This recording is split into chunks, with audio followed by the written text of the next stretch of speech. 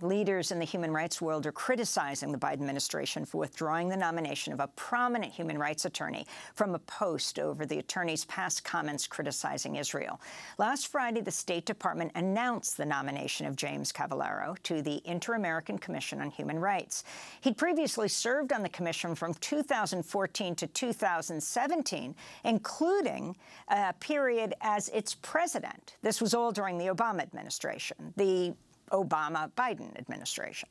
Cavallaro is a widely respected human rights attorney, co-founder and executive director of the University Network for Human Rights.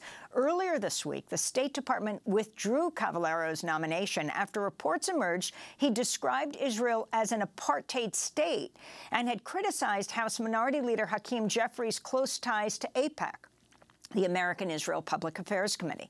This is State Department spokesperson Ned Price speaking Tuesday. His statements clearly do not reflect U.S. policy. They are not a reflection of what we believe, and they are inappropriate, to say the least. We have decided to withdraw our nomination of this individual to withdraw his nomination to serve on the Inter-American Commission on Human Rights. The Biden administration's decision to withdraw James Cavallaro's nomination has sparked outrage within the human rights community. James Cavallaro, the Secretary General of Amnesty International, condemned what she called a, quote, state-driven attack on a brilliant human rights lawyer because of his view on Israel apartheid. She went on to say, quote, the U.S. government has not engaged with the legal and empirical basis of positions on Israel apartheid. Instead, it's censoring, shutting down debates, and threatening, she said. Omar Shakir, who's the Israel and Palestine director of Human Rights Watch, said the move, quote, suggests that for the State Department believing that Palestinians deserve basic rights disqualifies one from serving on a human rights body, shameful and yet U.S. foreign policy in a nutshell, he said. James Cavallaro has become just the latest figure to lose or risk losing a position due to his criticism of Israel. Last year, the dean at Harvard University's Kennedy School of Government vetoed a fellowship for former Human Rights Watch Executive Director Kenneth Roth over his criticism of Israel's human rights record. Under public pressure, Harvard recently reversed its decision, and Ken Roth is at Harvard Kennedy School now. We're joined now by James Cavallaro in Los Angeles, where he's visiting professor at the UCLA School of Law, also teaches human rights at Wesleyan University. Welcome to Democracy Now!, Jim. Thanks so much for being with us. Can you explain what happened? First, they're praising you, and then they are withdrawing your nomination from the Inter-American Commission on Human Rights that you had previously served as president of.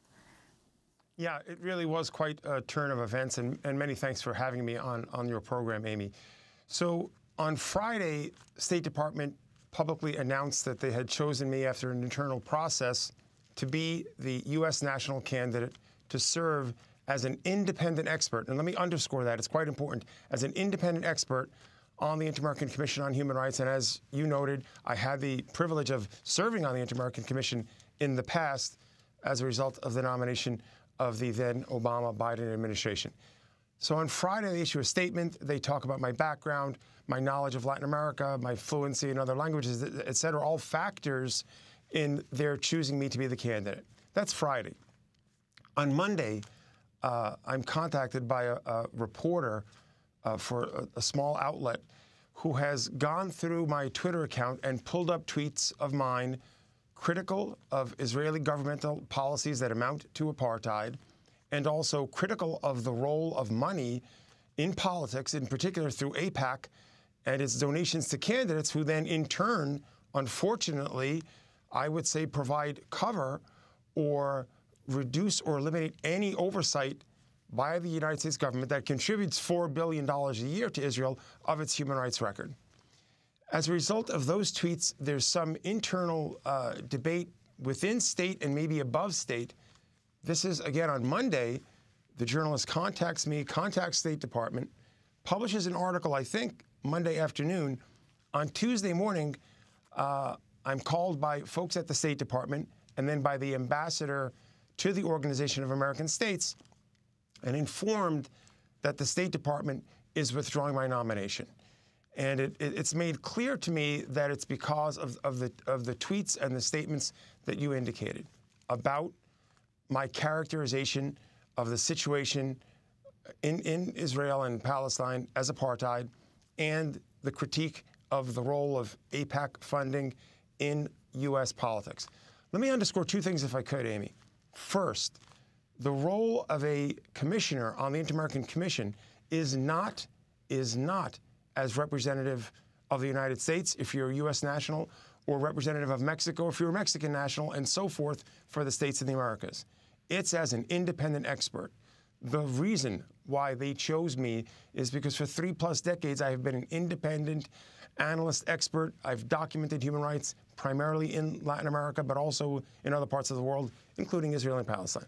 That's the first important point.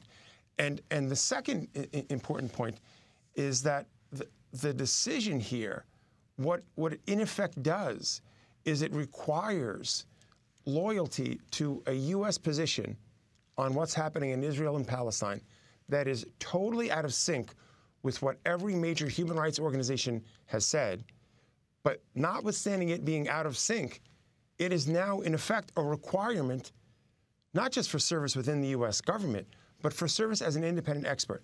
And the last thing I would say is, my view is based on my observation, my visits to Israel and Palestine are entirely consistent with the views of Ken Roth, who was on your program when his fellowship was rescinded by the Kennedy School and then reversed, Human Rights Watch, Amnesty International, the leading Israeli human rights organization, B'Tselem, Al-Haq, the Harvard Human Rights Program, and others who have documented what a human rights activist and practitioner and scholar and expert does is document conditions, compare those conditions to international human rights standards, and call out violations. And you can't pick and choose states. Nobody gets a free pass. The U.S. doesn't get a free pass. Israel doesn't get a free pass. The Palestinian Authority doesn't get a free pass. Egypt, you could go on. No one gets a free pass. That's human rights documentation. That's what it has to be. You mentioned Ken Roth, the former executive director at Human Rights Watch for almost 30 years. He tweeted about your case saying, quote, Biden's dropping of a candidate for a Latin American human rights post because he criticizes the Israeli government's apartheid, a completely mainstream position for any human rights defender, suggests that only Israeli apologists are acceptable, Roth said. And again, as you said, then we did, last month, the Harvard Kennedy School restored Ken Roth's fellowship after initially rescinding it over his criticism of Israeli human rights abuses. He appeared on Democracy Now! To warn against the chilling effect of Harvard's initial decision.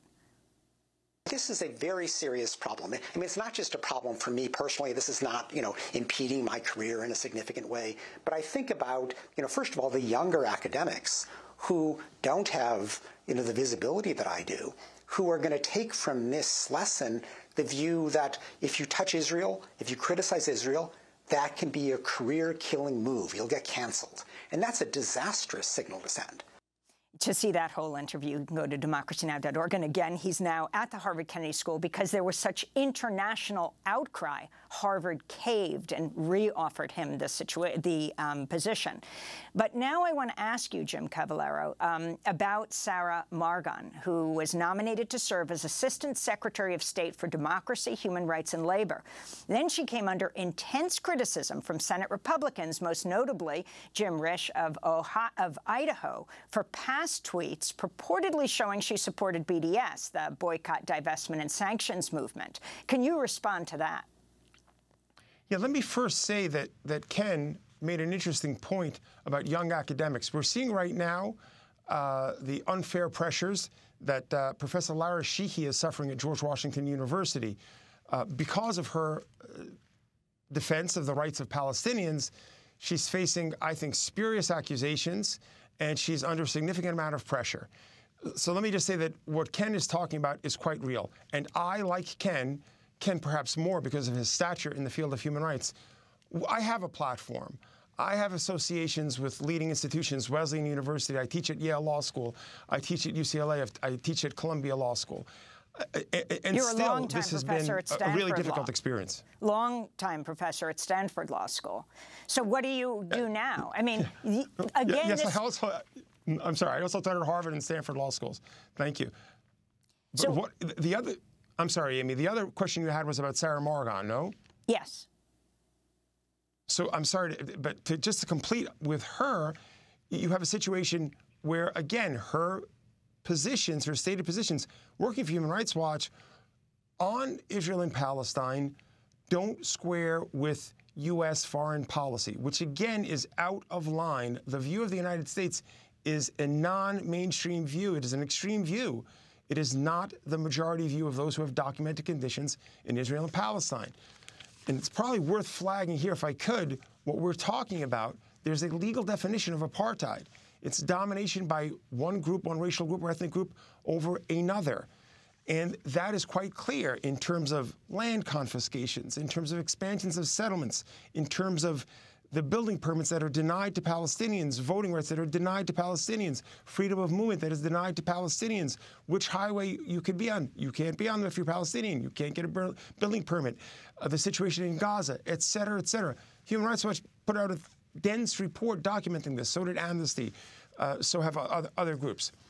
But with Sarah Morgan, her position was to serve in within state, but with a focus on human rights. That person should be a human rights expert. That's problematic when there's a litmus test on Israel and Palestine, which is not consistent with human rights, which is required in order to serve. It's honestly even more concerning when it's a litmus test as well to serve as an independent expert. I would not have represented the United States government. And I would have had absolutely no remit over Israel and Palestine. The Inter-American Commission oversees human rights in the Western Hemisphere. That's the other hemisphere, Israel and Palestine. So the expansion, unfortunately, of the areas in which one has to abide by U.S. policy, even as a human rights activist, even in Latin America, is really, really concerning.